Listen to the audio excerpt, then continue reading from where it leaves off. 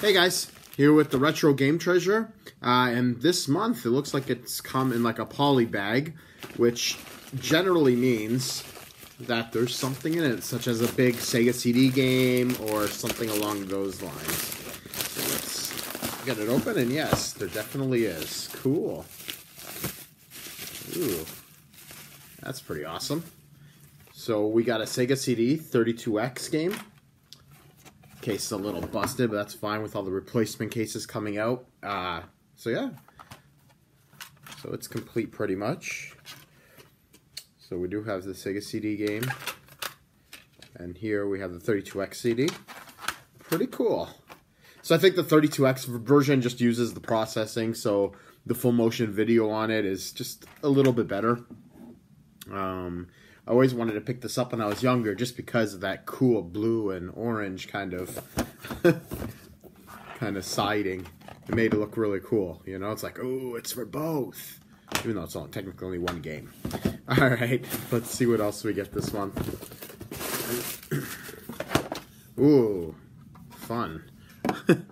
Got Back to the Future. So that's pretty cool. Notoriously bad game.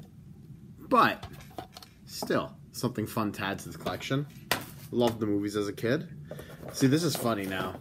So I actually did this backwards. So this is actually kind of cool that I got that. So I got Draken. So there is a Draken. So this game's not so good, but there's a sequel to this called Dragon View. So it's essentially Draken 2, but when you look at it, it says Dragon View on it, essentially. I just picked that up. So it's kind of funny that I got this now, because I did not have this game. I did play it as a kid, but yeah, so pretty cool. So that's my Draken collection is now complete.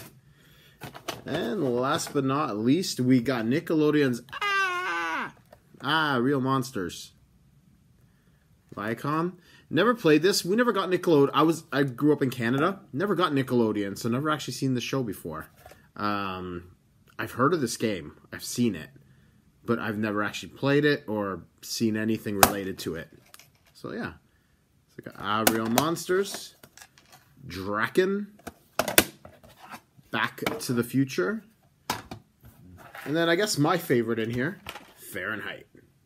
Pretty cool, guys. Anyways, thanks for watching.